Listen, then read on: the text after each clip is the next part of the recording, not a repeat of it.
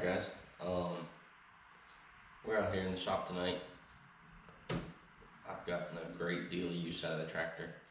So, this isn't going to be a tutorial, but I'm gonna grease the tractor and count how many grease fittings this thing has, because it is a lot.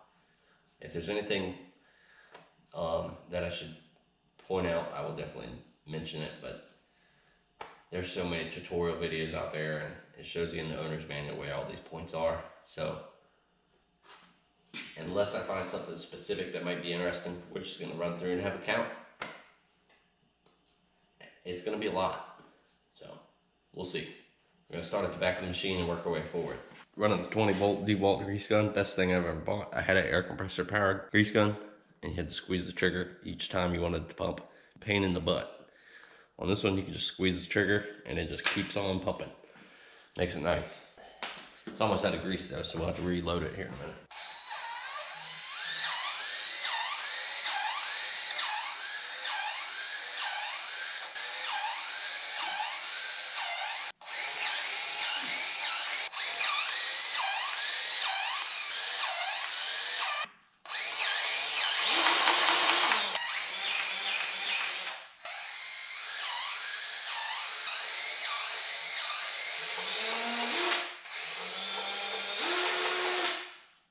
Out of grease.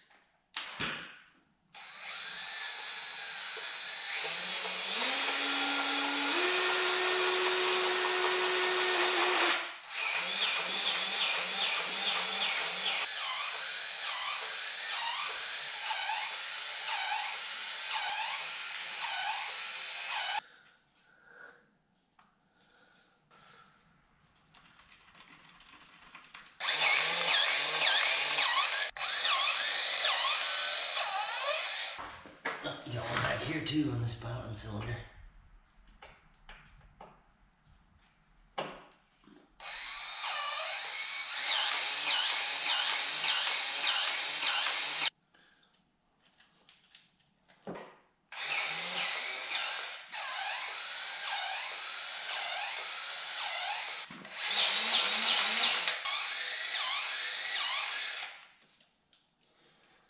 Alright, I think that's it for the backhoe.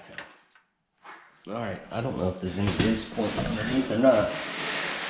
We'll take a look real quick. I probably should have looked these up before I started this, but you know, here's what it is. The drive shaft does not have a grease point, which is surprising. Alright, no grease points under here that I could see. So I'm good with that.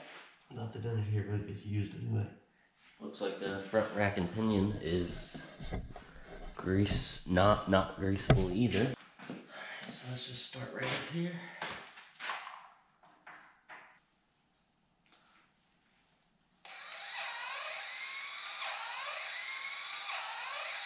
Man, can't get to that one. Raise the bucket up with a jack because I don't really want to start it from here right now. So the bucket's got to be up a little bit to get to this one. And that is not enough.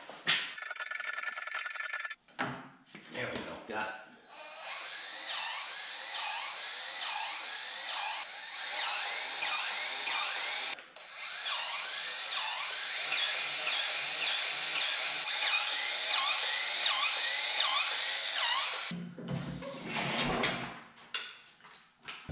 So we will have to start the machine up because there is a grease fitting right down in there.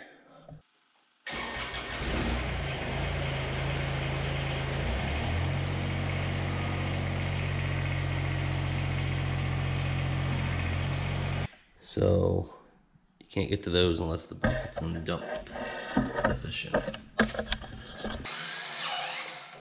So I tilted the bucket too much, so you kind of got to go in at an angle.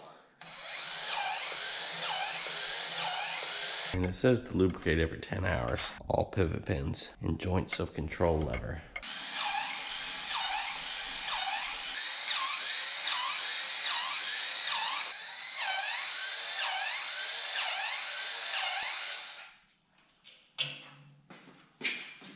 Check under here one more time from this side.